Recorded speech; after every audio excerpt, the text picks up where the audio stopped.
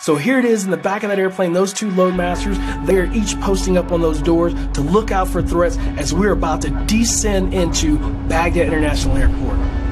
At 50 feet, I then transition my eyes to the end of the runway, and as I look towards the end of the runway, I begin to start bringing the nose of the aircraft up slightly, start decreasing the power of that aircraft to set up for the perfect landing. As we are 2 to 3 feet off that runway, all of a sudden we hear, "Go around, go around, go around."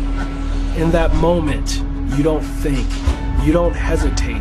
You immediately bring the aircraft to 7 degrees nose high. You add full power, and as you add full power, you look over and you say flat 50. As we start climbing away from the ground and start deconfiguring the aircraft to ensure that we can safely get away from whatever the threat was.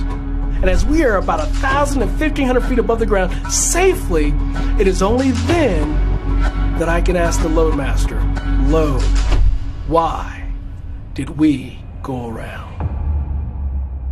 Have you empowered your people to be able to make decisions like we in the military have done with our loadmasters?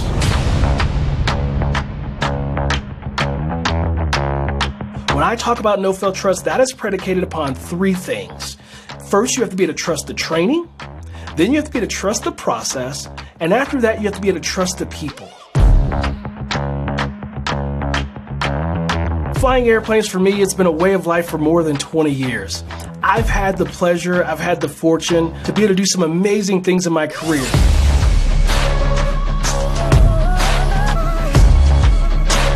But the thing that I want you all to walk away with when you look at that slide is that those accomplishments would not have been possible without the right people.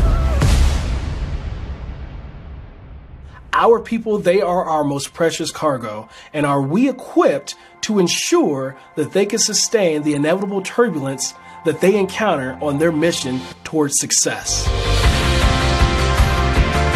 Starting with creativity, access, responsibilities, then goals, then opportunities. And we're going to dig deep into each one of these areas and how that helps us empower no-fail trust within our organizations.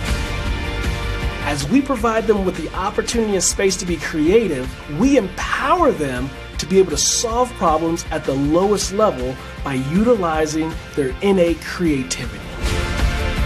Commitment and trust is one of the most important things that we can do to have high levels of productivity.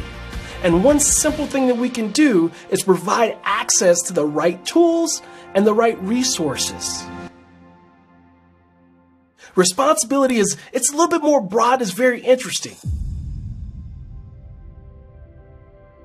In the special operations world, we bring together a wide variety of people to execute a mission.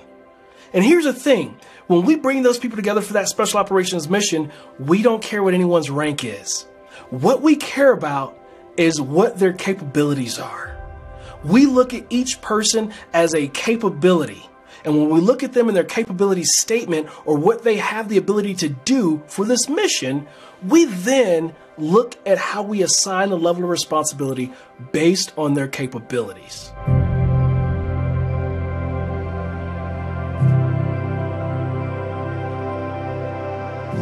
Succinctly, that loadmaster will tell you, "Pilot, the reason we went around was because there was something that you could not see." That loadmaster, that 17, 18, 19-year-old kid fresh out of high school, that frontline worker for you and your organizations, that person is able to see something that we in that front seat in that corner office cannot see. And it is our job to trust them to make a decision, trust them when they tell us to go around, trust them because we've given them the right training, we've given them the right process, and because of that, we can trust them, the people, to tell us to go around in that moment to ensure that we prevent a catastrophe from happening.